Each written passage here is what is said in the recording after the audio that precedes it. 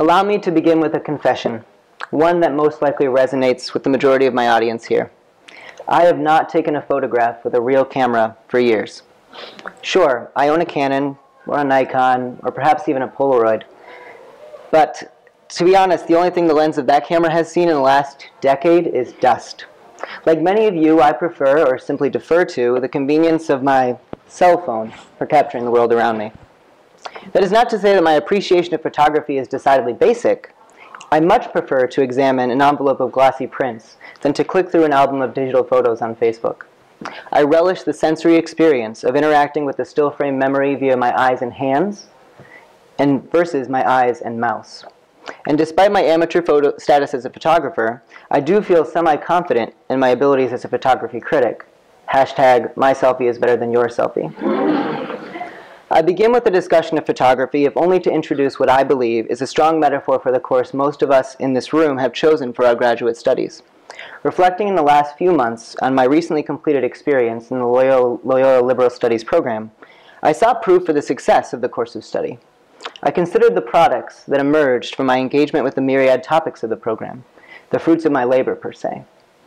The obvious artifact is one's marks, the something point something that one can quote to one's friends, unless one's friends are enrolled in numerous high school AP classes. Grades are meaningful to some and meaningless to most, especially those of us who cannot choose whether or not we extend our studies and thus simply want it all to be over so that we can get back to our jobs and make that money. If not grades, I ask myself, how about social connections, the almighty network? Oh sure, I remain connected to several peers from my extended time at Loyola. But do I truly feel accomplished based on the handful of Facebook messages, the 2 texts, and the occasional waves I recorded this year? No, and I wish that were not so. As minor disappointment sets in, I recall the assumed mark of success for an individual enrolled in a general studies program, world-class team trivia player. Had the mini trophies, the restaurant vouchers, and the engorged brain not been so heavy a load, I would have lugged them up here to exhibit them to you. You too can eat for free at your local watering hole if you just abandon your families a few nights each week and apply both practically and superficially what it took you so long to master in room 203 of the Columbia campus. At this point in my meditation period, lapse becomes lamentation, and I start to wonder if perhaps I wasted my time, money, and critical thinking on a concentration in liberal studies. I completely forget everything I learned from Dr. Snow during the We Are What We Eat course, and I shovel all manner of genetically modified foods into my undiscerning mouth. My eyelids descend, and I watch the completed courses swipe past my eyes as if they were being displayed through an old-school slide projector. Sex and modernity, autobiographical solar performance, ideas have consequences, writing a life, manhood in the making, American film classics. I open my eyes and I immediately discover the product, the impact, the value for which I had been searching. It's the view. Having attended for my undergraduate studies a private Christian college named for the theologian John Calvin, I am more than familiar with the term worldview. I truly believe, like Calvin and his contemporaries, that each person has a perspective on the world, a structure of fundamental beliefs that provide answers to the deepest questions. Granted, some worldviews are borrowed, thanks Mom and Dad. Some are formed through examination and analysis of rich texts, and some are crafted through trials and tribulation. No matter how they are developed, worldviews are often deeply personal and staunchly defended. One need only consider the rancor and conflict commonly associated with political and religious debate. Yet one thing worldviews are not is static. Clearly some individuals, maybe even some of our favorite family members, prevent their worldviews from expanding or evolving or even seeing the light of day, or better yet, a microscope. This does not mean that the worldview is incapable of alteration or transformation. It simply implies, at least in my opinion, that the individual with that worldview has a limited perspective. To return to the metaphor of photography, the photographer in this case has a camera, but he or she is using the wrong lens. Where liberal studies has served me, and I imagine many others, is in the availability of and access to different lenses. Tools that have ultimately expanded my view of the world and have, when the negatives developed, produced exquisitely dynamic photographs. Substituting camera for worldview, it is important to recognize that all individuals capture the world around them with particular equipment. I like to think that my particular equipment is not an iPhone 5, but then again, the editing capabilities are pretty solid. Recognizing that each human being is packing a Canon, Nikon, or Fujifilm allows us to recognize the perceptive and creative capacity of our fellow photographers.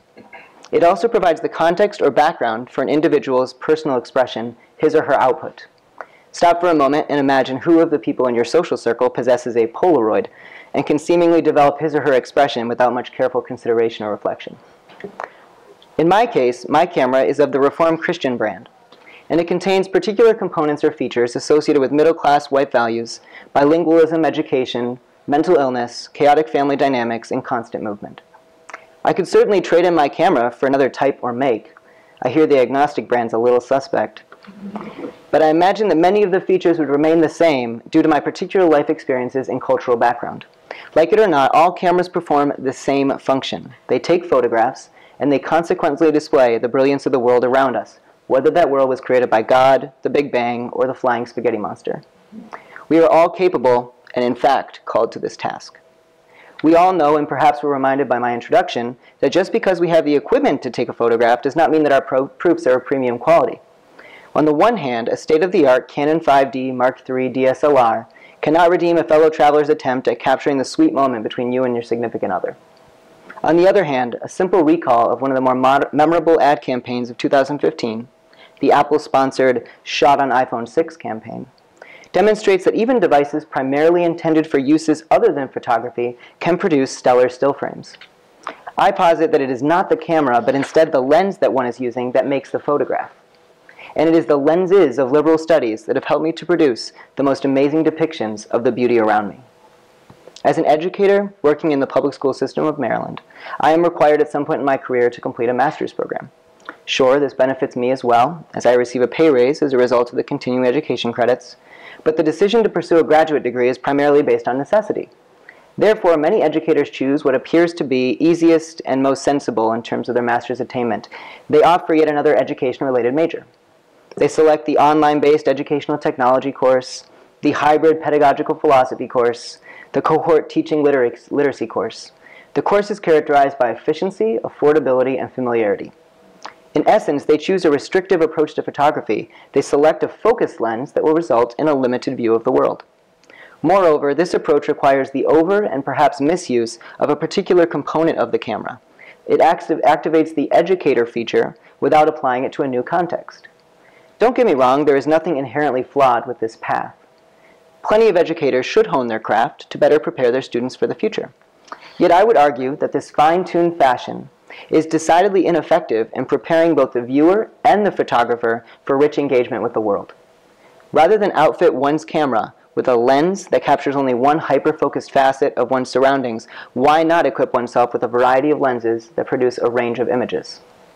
Hence my decision to explore liberal studies as an option for my continuing education.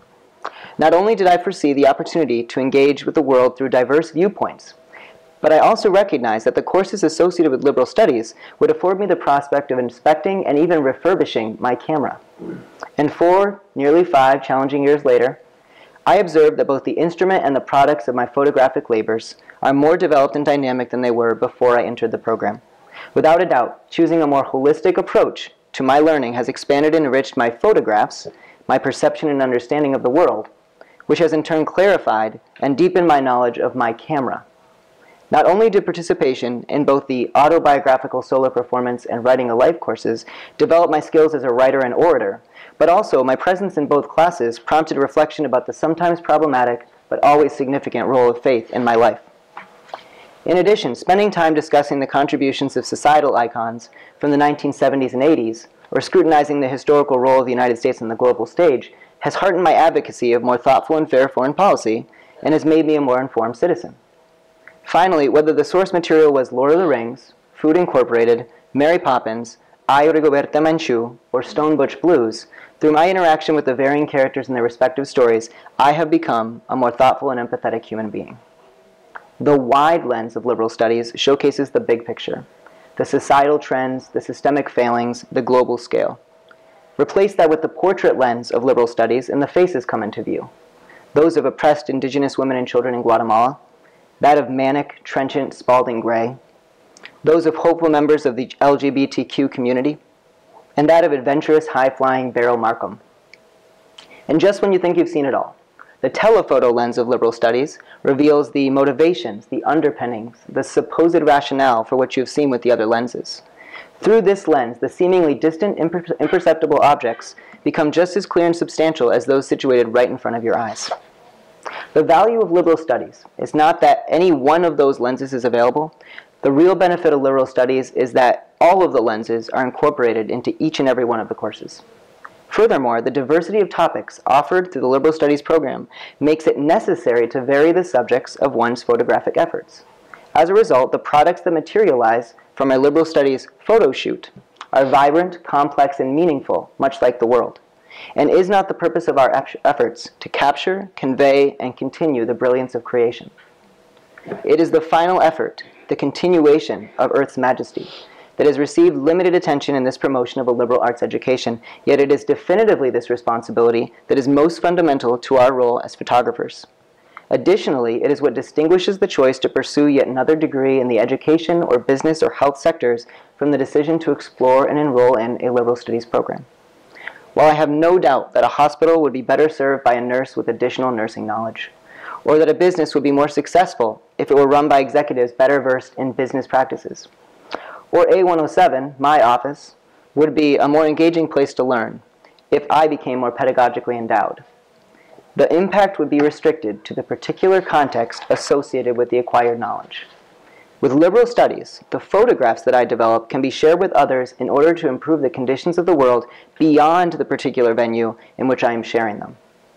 Using the information I acquired from the course Another America, Central America, I can educate my high school students about the rocky relationship that has existed for decades between our country and those belonging to the region we label Latin America, with the hope that their future relationships with Mexicans, Hondurans, Bolivians, etc.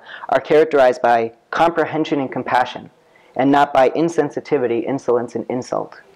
Or thinking even more generally, the skills and strengths that one acquires from the liberal studies program, interacting energetically and creatively with the changing world, cultivating analytical and communication abilities, and developing and expanding a commitment to others, these can be modeled for others, not only to develop their academic or professional identities, but also to enhance their social, emotional, and perhaps spiritual selves. Speaking both personally and genuinely, my enhanced view of the world, as a vis-a-vis the lenses of liberal studies, has made me into a more creative and active agent in the world, a photographer whose craft has already begun to inspire other photographers.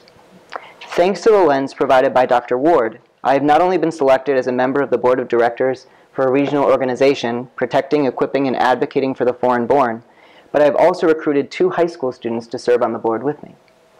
Thanks to the lens provided by Dr. Snow, I have not only become more personally discerning about production and consumption of foods and beverages, but I have equipped and encouraged my students to apply the same critical lens to their dietary choices. In fact, they are presenting their photographic food diaries this very week.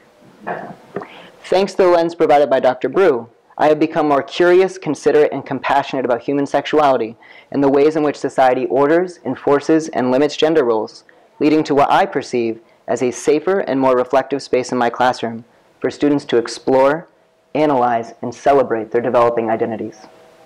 Without having access to that particular lens, it is less likely that Coraline, an MTF transgender student in my Spanish class, would decide to spend her lunches asking about my identification as a feminist male-identified person. Thanks to the lenses provided by all of the professors in the liberal studies program, my being, my work, and now my impact is at times personal, at times public, at times panoramic, but always powerful. Thank you.